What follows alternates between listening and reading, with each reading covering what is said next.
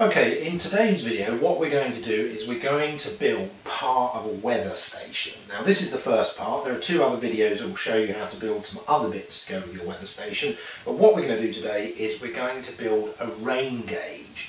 Now the things you need to build the rain gauge are here on the table. Sellotape, we've got a craft knife, a pair of scissors, a ruler, piece of paper, Sharpie pen, a bit of broom handle, plasticine and a 1 litre bottle. That's all you need. Now the first thing you want to do is cut the top off the bottle.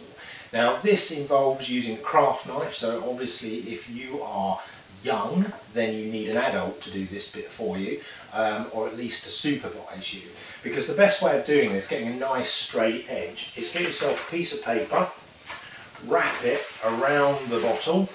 And we want to cut this off about 2/3 of the way up, so around about there. Wrap the paper around nice and straight like that, so the edges meet up. Then get a marker pen and just draw a line all the way around like this. And remove the paper and you end up with a nice straight line. Now at this point you can either, or an adult can, get the craft knife and very carefully cut around there. Make sure you don't get your finger underneath the knife because it will slip as it cuts through the plastic, or you can get an adult to start this off with the craft knife and then use a pair of scissors to snip around the line. It's easier to do it with the craft knife, but it is possible to do it quite nicely with scissors if you're careful. Okay, right, once you've cut your bottle in sections like this is what you should end up with. You need to get your modelling clay and you need to knead it to make it nice and soft like this, and then you put that into the bottom half of the bottle. Now I'm using a piece of broomstick here just to push it right down into the bottom of the bottle, because what we want to end up with is a nice flat base in the bottom of the bottle. So it might take a little bit of time just to get this exactly right.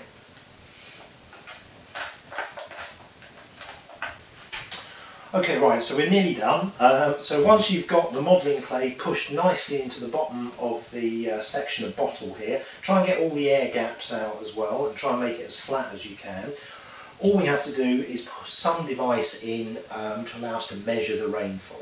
Now you may have seen on weather forecasts and things like that that the rain is measured in millimetres, centimetres or sometimes even metres of rain. So we need to put some kind of ruler into our rain gauge to allow us to make those measurements. So all you do is you just get a normal ruler. I've used a steel one here because I just happen to have this in the workshop, but you can use a plastic one, it doesn't really matter. And then what you want to do is just put a couple of pieces of tape on it. You may want to use strong tape because it needs to stay on there quite tightly, but it also needs to be see-through so you can see what the measurements actually are. So smooth that tape down onto the bottle and hopefully that will stay in position. So there we go, so we've got the bottom of the ruler touching the base of the modelling clay.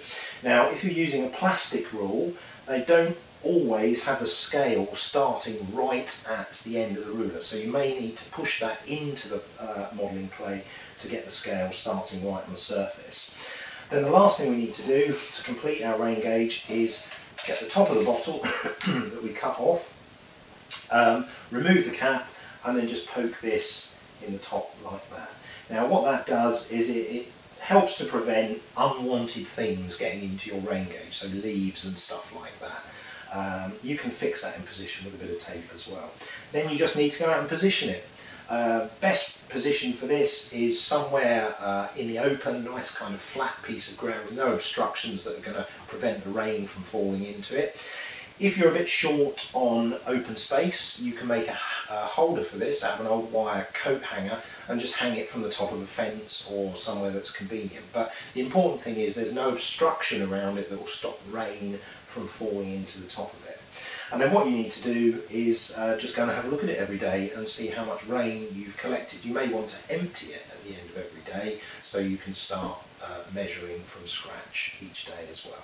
So there we go, the first part of your weather station, a rain gauge.